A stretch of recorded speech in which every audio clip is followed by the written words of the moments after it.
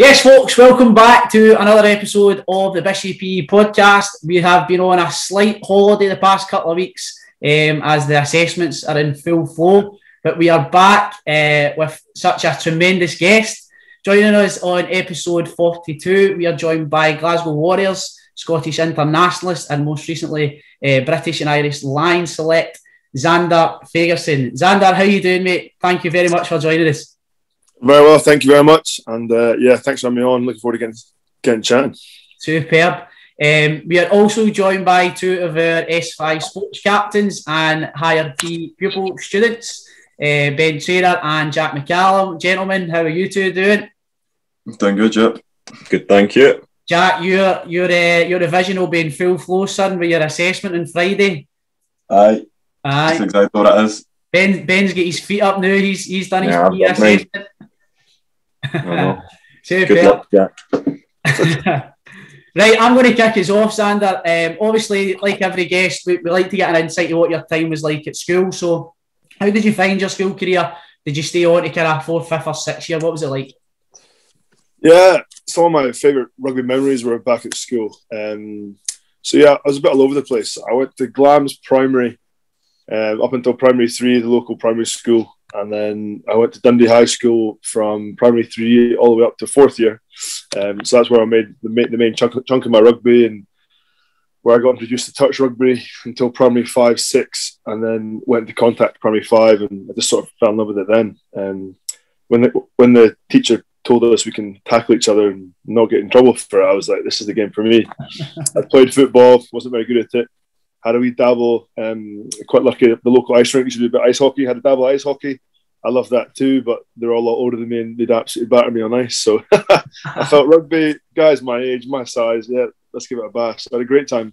And then in my last 2 years of school, I went to Strathallan School, got a scholarship there for rugby. I was really lucky that I bumped into Andy Henderson, who's the DOR there. So yeah, some of my best times, my best rugby memories were at school. I think just playing with your mates and doing well and succeeding is it's just awesome. And so yeah, Strath was just a different level from Dundee High. Sort of introduction to S&C and a bit more sort of a similar getting to the professional sort of level of stuff and analysis. So it was a great stepping stone from there into the academy. So yeah, absolutely loved my school rugby, and I finished the whole 6 years. And yeah, loved it. Absolutely loved it. Did you have any favourite subjects of that when you were at either school? I absolutely loved PE, of course, but funny enough, I didn't actually do PE. I've always loved maths. I love numbers. I couldn't stand English. Like critical essays for me were the bane of my life. But I'll give you a great example of my English lesson. We were doing a critical essay, and one of the boys in my class, one of my good mates, he T-Vexed his nails instead of doing his essay. And so when she came out to collect all the essays, he had these perfectly painted white nails, and I was like, what are you playing at? But that was the sort of level of English we were at. But yeah, maths, I love physics and that sort of engineering side of things. If I hadn't done rugby, I was wanting to do prosthetics, so fake limbs and orthotics and stuff like that. So I really enjoyed that sort of learning about how things work and then crunching numbers to make them better. But yeah, that plus rugby was probably my main focuses. Superb. I think it's over to one of the boys. The next question. So see, when you were like getting into rugby or what, was it just through the school, or did you play for a club as well when you were younger? So I'm a Christian, so grew up in a Christian home, so I wasn't allowed to play club rugby because it was on a Sunday. So I didn't play for any clubs, so I only played for school. I did, however, play at Strathallan. The rugby stops after Christmas, so I joined up with Howth Fife over in Cooper, and so I played there for the twos a few games. But yeah, mainly the bulk of it was at school. It was an ongoing fight with my dad most weeks, but it turned out all right. So I always said to him it's going to hinder my career and I won't get opportunities because of it. So he still laughs to this day that it's all turned out all right. Was there a family background that took you down the rugby pathway, or was it just the experience of it that got you into it? Yeah, so my grandfather was the chaplain I ran at school for I can't remember how long, and so he actually he taught Tom Smith, the famous Lucid prop in British and Irish Lion as well. But yeah, so Dad played, my uncle played, and they all went to Rannoch School, and that's where they fell in love with rugby. Yeah. So growing up, we'd always watch the Six Nations, we'd always watch when Scotland played. And then in later life, sort of 14, 15, I was always watching the Glasgow games too. So yeah, it was always quite cool to watch Glasgow growing up, and especially against Edinburgh in the 1872 Cup at Christmas or on Boxing Day. And then to be actually playing these fixtures now, it's quite surreal. So yeah, it wasn't just rugby. Kind of mum and dad were really great, as were grandma and grandpa, putting us into all sorts of sports. We're from Kirriemuir, so there's not much to do. So I was also a big mountain biker. So they were really good at making sure they didn't push us down anything we didn't want to do. And when we found the thing that we did want to really go for, they fully backed us. And so I'm one of 5 brothers, so there was always someone to tackle in the garden or play football with. Yeah, actually, did you not become a mountain biking champion? Is that correct? I was all right back in the day, a few kilos lighter. Everyone seems to say, oh, you would have been the best at it because you're the heaviest. But that was actually a massive disadvantage because you have to go in and out of trees and jumps and stuff. And so, yeah, I did all right. I managed to win the Scottish Champs under 16. So I'll hang my hat on that one. And I'd love to go back to do that after rugby. But due to contract stuff and not getting injured, it's kind of a no-go for us now.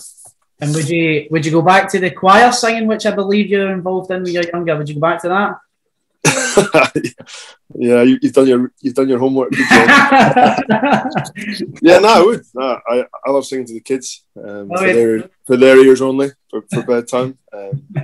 But no, the musical gene passed on a few generations to my other little brother. He's actually a musical scholar at St Andrews Uni. Wow, he's very good. But when I hit puberty and developed, my voice didn't really follow. So I'm not bad, but I'm not as good as I used to be. That angelic choir boy is no more. Brilliant. Ben, I think you'll get the next question. When you were me and Jack's age, did you have any part-time jobs or any that developed or think you developed your professional career? How old are you, Jack? I'm 17. And how old are you, Ben? 17 as well. 17, yeah. No, actually, my main job, I did a little bit of stuff on the farm and stuff with a few mates of mine, because where we're from, and that sort of thing to do. I got offered the Tatty Rogan, but I turned that down. I couldn't be bothered putting my back through that. But no, I worked for my grandfather. So my grandfather was a ship's handler. So he's from Peterhead. I thought you were Deed. So he's a deep sea fisherman. And so he came up it was Port Seton Harbour. And so he would kit out all the boats, all the equipment for fishing. And also he ran the prawn business. So every summer from when I was 14 to 16, I would go up and help him. So pretty much a typical day would be up at 5 along to the harbour. I was working with a great guy called Tom Thompson, who was an ex-policeman. And he had the perfect hands for picking up the prawn boxes because he had two ruptured tendons. So they didn't actually straighten. So he was already hooking the box before I could grab it. And it's quite funny enough, he was actually Sam Thompson, who played for the Warriors as well recently. It was his grandfather. So it's a small world. But I'd be with him at 6 o'clock in the morning in the harbour. You'd go onto the boats. You'd pick up the fishermen would put the prawns in shape, and then in size order in each box. There'd be a large box of prawns, small box, and like medium boxes. And you'd take the boxes of prawns off the boat, take them to the prawn shed, weigh them, and then you'd weigh how many were in a kilo, just to make sure. And then you sort of work out your price from that. Write it all down, put them into the freezer. And then the lorry would come about 2 o'clock, 3 o'clock in the afternoon and take all the boxes away. So we sometimes, on a good day, would be 200 boxes. So it was proper hard graft. And at 14, it was quite a great introduction to the big bad world. But yeah, I got paid well to help me help keep my love of bikes going, paying for all the mechanics and broken parts. But no, definitely, I think lifting the boxes range from sort of 10 kilos to 25 kilos. So that heavy lifting, I think, definitely helped me with my size and stuff. After doing that for a summer, going back to rugby I could chuck up the lighter guys a lot easier than it was before. So, Ben?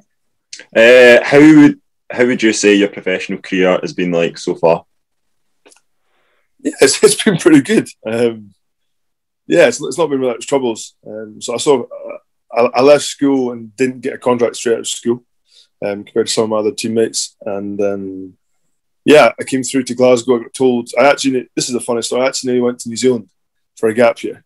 I was going to do mountain biking and skiing for the whole year, and one of the coaches said to me, "If you want to give the rugby a proper go, give me a year, but you need to come through to Glasgow, Edinburgh." So my girlfriend at the time, now wife, she was going back to stay with her family in Glasgow. So I thought, you know what, we'll go through there, be close to her, happy days. And so came through, played for Glasgow Hawks 2s. And it was quite tough from there. Sort of coming out of school, being one of the bigger guys and finding rugby quite easy. And sort of that, I moved position when I was 16 from number 8 to prop. So I wasn't fast enough or tall enough to try and make it pro at number 8. So they said, "You're quite big, you can push, not bad." So I would go at the front row, happy days. And so, that sort of learning curve was massive for me, coming through, fending for my own, living with one of the other lads from the rugby club. I had to grow up pretty quick. Went to college to redo my hires because I didn't work hard enough and didn't get good enough grades. It was a great introduction to adult life and pro rugby because I was juggling college work, going to Hawks training, as well as training with the academy and training with all the other under 18 sort of groups. So it's been awesome. It's been absolutely incredible. It's gone beyond my wildest dreams. Like being selected for the British and Irish Lions it's a childhood dream come true. So I'm nowhere near the finished article. I've got a lot more goals I'd like to hit. I feel like I'm getting there, and if I keep working hard and keep my feet on the ground, I think I can get there. Zander, just going back to your Glasgow Hawk days, I believe our rugby coach, Mark Mooney, was involved at the setup there. You maybe don't remember him, but I've been quoted and he's asked me to ask this question. I'll tell you this. But he apparently says that your brother, Matt, is that correct? Yes? Yeah. Your brother, Matt, is by far faster, fitter and more skilled than you. No, I don't... I don't know how much he's paying him to say that, but yeah. It'll not be much knowing Mark. It'll not be much. Yeah, I was going to say, he's fitter. He's definitely faster. But I'd say I'm better looking, stronger, and everything else. So that's fine. Got better patter as well. So I think I win on that one. That's all that matters. Exactly. Brilliant. Jack, back to you. Next time I see Mark, I'll have a wee word. So obviously playing with Scotland and the Warriors, you've played with some pretty decent players. So who do you think the best player you've played with and against has been? Great question. I think the best player I've ever played with and the guy that I have the utmost respect for, there's two guys, and they're not the guys you think, you know. There's Hoggy and stuff who can do some amazing things and quality player, and Nico Matuala who could, he does stuff that it's just, him and Leone are sort of, it's just crazy what some of the stuff they pull off. But for me, comes to the Warriors and seeing how hard they work day in, day out, and seeing the amount of so we get a stat sheet after every game, and seeing some of the stats that these guys produce week in, week out, consistently at the top of their game. So Rob Harley, who's just got his 250th game, which is incredible at 30, you know, that is a lot of, he's put his body through a lot of damage to get to that level, you know, and to be able to perform at that level, not get injured. And also Johnny Gray, you know, those two for me are just the epitome of what the Warriors want to be. And just a true warrior, you know, that work rate, humble, hardworking, and just always give their all, no matter who they're playing for and when. But I think the best player I've played against, that's a tough one as well. Played against the All Blacks, so that was pretty cool. So I think Dan Carter played that day. Did he? No, he did. Well, playing the All Blacks. Yeah, playing the All Blacks pretty surreal. I actually got knocked out by Sonny Bill's shoulder. It was a cheap shot. Didn't wrap his arms. As always, rugby league knocked me out but just before half time. So I don't remember the rest of it. But playing against the All Blacks was pretty special. See, just on that, Zander, like how, in terms of the mental approach for that, like these are obviously guys that it's a kind of tradition that you've looked up to in terms of this is the All Blacks. How do you prepare for that? Do you need to put that aspect to one side and just think they're rugby players? Yeah, I think in my younger years, I used to put so much pressure on myself, and yeah, you'd be looking at their stats and how they've gone this season. Go, oh, this guy's a great player. He's playing amazing. Yeah. Sort of big them up in your head, and it's all about what they were doing. And then I think sometimes you forget, if you're thinking about all about what they're doing, you forget what you're good at. You forget your strengths. And the way, I think definitely with age, I've got a lot better at it. But if I know my role and I make my tackles and I have fun and I enjoy myself, that's going to bring the best out of me. And I think sometimes you can try and problem solve too much. Rugby's a team game. You can't. One individual will definitely help the cause, but it won't be the deciding factor. Yeah. If one person misses a tackle, there's going to be other guys come in and help make that tackle. So it's not an individual sport. So I think putting all that pressure on myself had a negative effect. And so as I was saying, with age and with growing up with the kids and stuff, rugby for me isn't the be all and end all. I love it. It's my job. I want to play at the highest level. I want to be the best I can be. But at the same time, when I come home, I'm a dad, I'm a brother, I'm a husband, So for me, that gave me great clarity, and it makes me enjoy my rugby even more, because it won't be the defining reason of who I am, but but I also absolutely love it. If I didn't love it, I wouldn't be playing well. And I definitely feel that when I'm happy and enjoy my rugby, having a laugh, that's definitely when a laugh as in focused but smiling. That's when I play my best rugby. So it was quite a reality check for me. All this sort of stuff came on after the World Cup, but yeah, it's been working so far. So I'll keep doing what I'm doing. Right. Just that leads us kind of nicely on to the next question. In recent years, you've had a number of highlights in your career. Is there any particular highlights that you take from your professional career that really stand out for you? Get my first cap.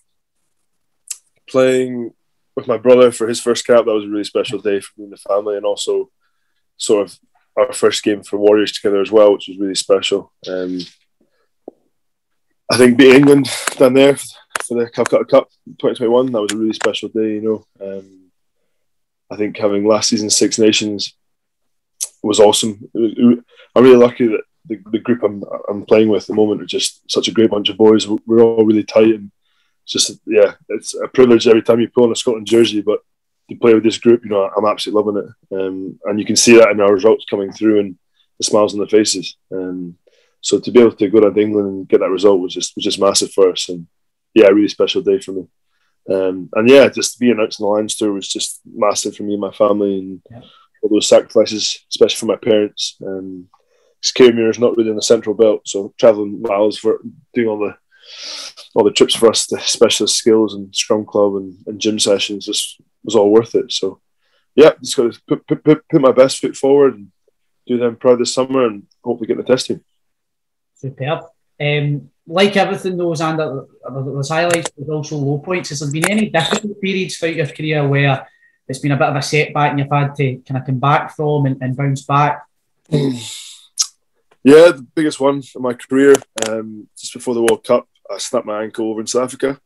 Did a dislocation fracture of my ankle. Was out of the game for 5 months, and my wife had just fallen pregnant with our first child. So yeah, it was a really tough reality check for me. I think I put so much pressure on myself coming back to play my best rugby straight away from the injury that when I got back, I wasn't enjoying rugby whatsoever. I was in quite a bad mental spot, and I was taking stuff home. And when you bring your work home, it's never good. So yeah, I think I went to the World Cup with the ambition. I set myself the goal of starting the first game against Ireland, and I wasn't even in the 23 for the first game because I hadn't played that well the week before. And before we left, played Georgia, and I got my first start before the tournament kicked off. And I just remember thinking, "Oh, I'm gonna have a best game," And I read some stuff and just wasn't in a good head spot, and tried to compensate that and try and make up for that. And yeah, had an absolute shocker. Didn't play in the Ireland game, and it was just really, really dark time. I remember calling Yaz at the end of the first couple of weeks in Japan, saying, "I just want to come home. Just really not enjoying this at all," And she says, my wife was massive for me, sort of said, just get back to why do you play rugby? Why do you enjoy it? Think about when you started playing, what put a smile on your face, that's playing with your mates and having a laugh and having fun. So and then changed my role.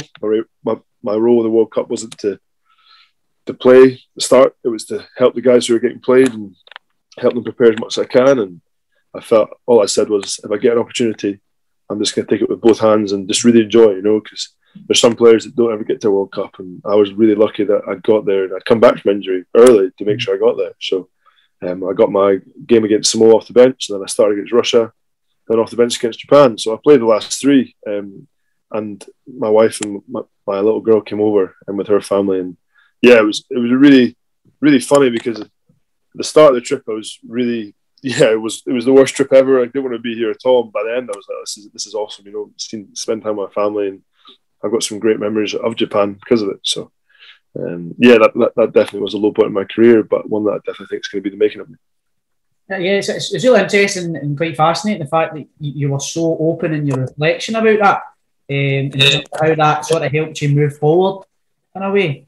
Yeah, massively. I think, especially with all sport, if you lose a game, as I was saying, it's not an individual sport, so you definitely can contribute. But I used to come home after games and beat myself up, that I've let my family down, I've let my team down, I've got a scrum penalty against me. I was in a really dark place, for maybe that weekend, and I was sort of dreading going back to work because I sort of didn't want to get called out, compared to if you actually own the situation, put your hand up and say, what, like, I'm human, I made a mistake, but I'll work with it.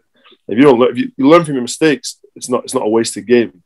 If you come away from a loss, you don't analyze it, you don't review it, and you don't learn from it, that's sort of a wasted game. So I definitely feel that growth in my game and the way I look at rugby is definitely grown from there.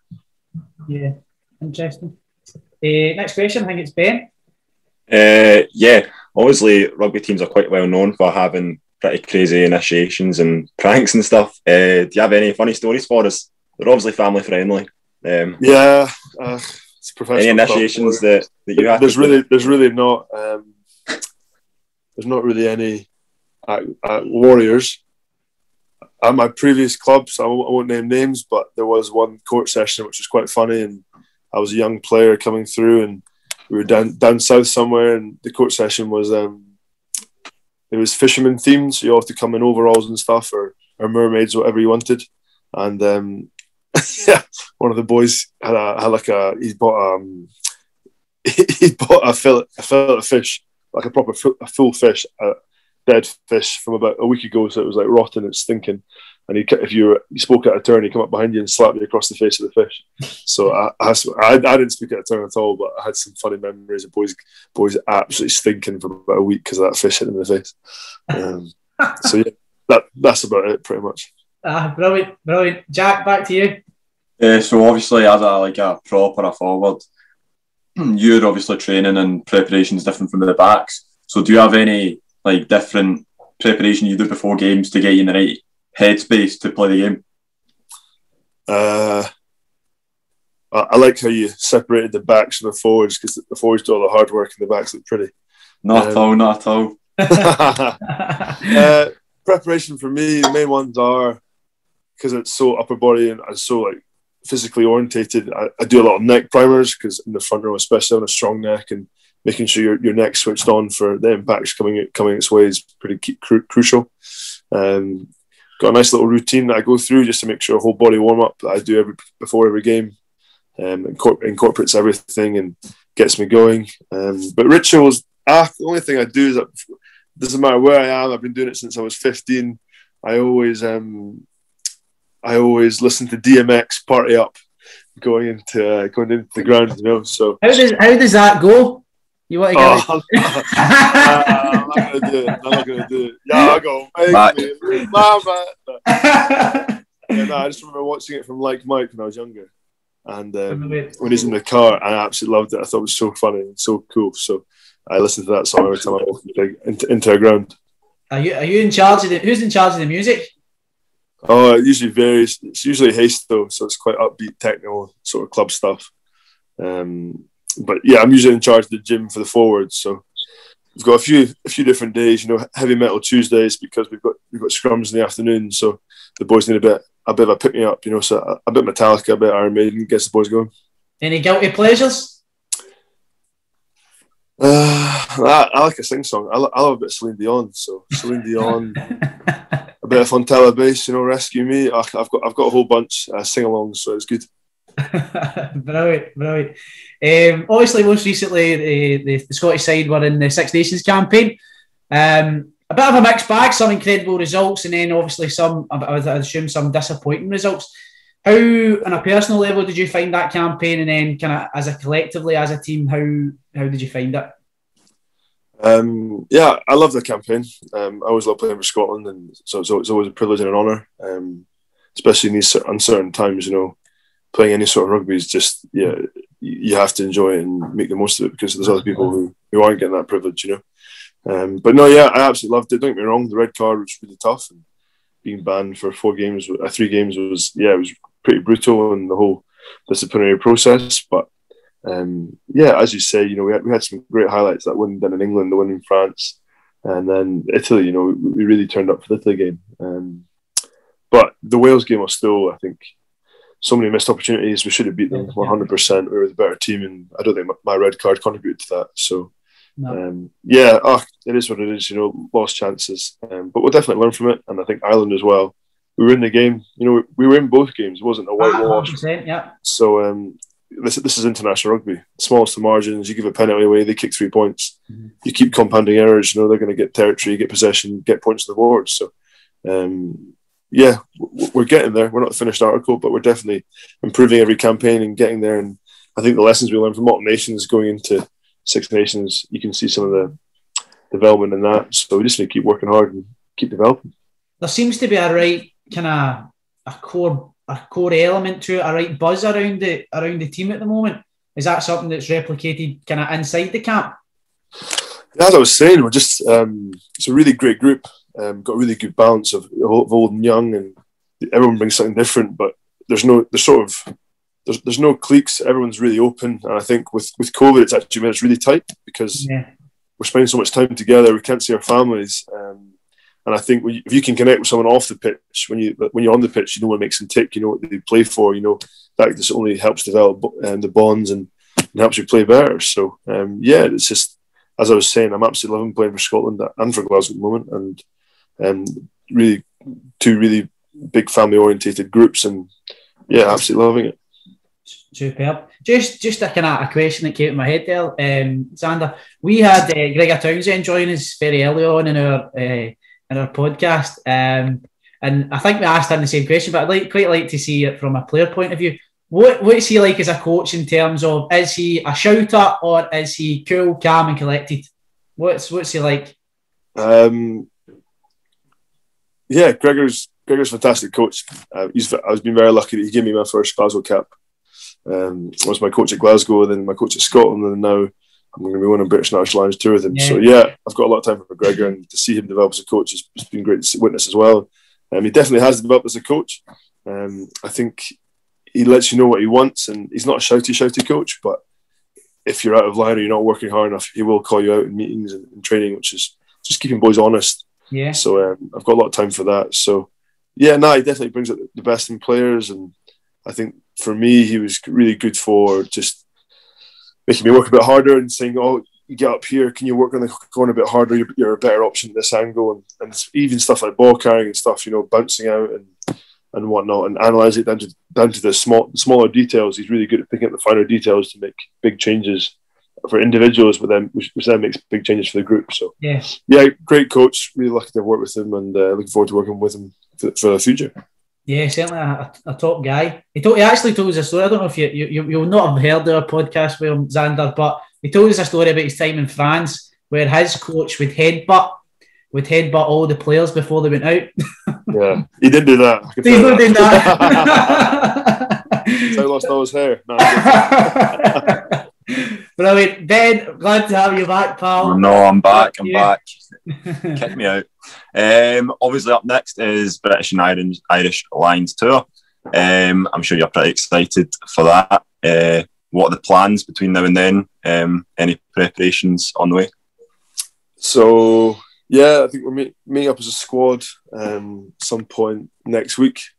The final details haven't come out yet, but so we're meeting up as a squad next week, get some more information, and sort of get everything organised for that, and then actual camp officially starts over in Jersey on the 13th of June. So yeah, exciting, really excited. But I've got a job to do first for Glasgow, and to finish the season strong. We didn't start the Rainbow Cup the way we wanted to, losing to Treviso, and then the back-to-back Henry victories were massive. So building a little bit of momentum, but we've got the Dragons next, and they've beat us 3 games out of 3 this year. So yeah, it's going to be a tough game down in Wales. But as I said, finish strong for Glasgow, and then I can shift my focus over to the Lions stuff. Yeah.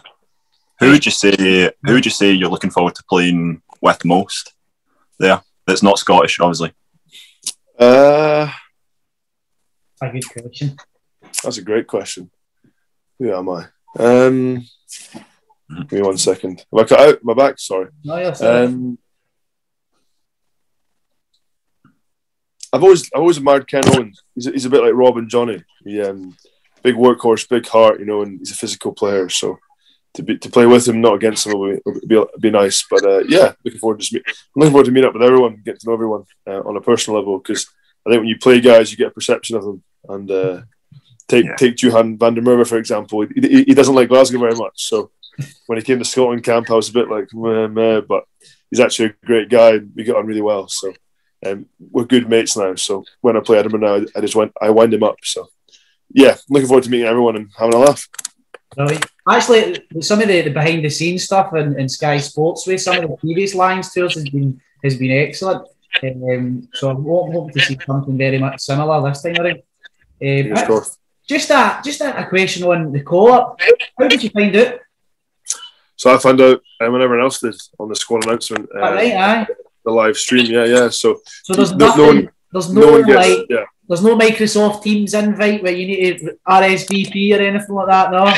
Nah. So I think 2 or 3 weeks before they sent out emails that you had to respond if you could go on tour, if you could sign up for that time away and stuff. And I didn't really think anything of it at that time because in 2017, everyone got a letter. If you were in the Six Nations squad, just to make sure all the admin and all the forms and stuff were done. So I wasn't thinking too much into it. But yeah, I sort of got after the squad announcement and I found out with the team, and I was with my little brother as well, which is pretty special. So yeah, it was just an absolute crazy time, and all the boys slapped me on the back. I had a lot of red hand marks on my back. So yeah, it was great. Right. Jack, back to you with the drum. So obviously you're a very good rugby player. So would you have any advice for any young rugby players or even just athletes in general? Yeah, work hard. Hard work always beats talent, and talent doesn't work hard. Got told that at a young age, and I didn't really believe it until it sunk into when I was about 19. Enjoy it. That's the best thing. As I said, if you don't enjoy the sport you're doing, or you're not going to bring the best out of yourself. So don't get me wrong. I still get nerves, and I still get nervous for games, but you play with a smile on your face. Otherwise, what's the point in doing it? I don't want to look back at my career and look at myself and I'm miserable. And just be a sponge. Always be willing to learn. Always be trying to learn. Sort of having that growth mindset. And I don't think you've cracked it because 9 times out of 10 you probably haven't. Brilliant. That kind of leads us on nicely to the finishers, Zander. It's a little bit of a thinker. So good luck to you here. So if you were to have a billboard with a particular quote or message on it, what would it read? I've probably just said it.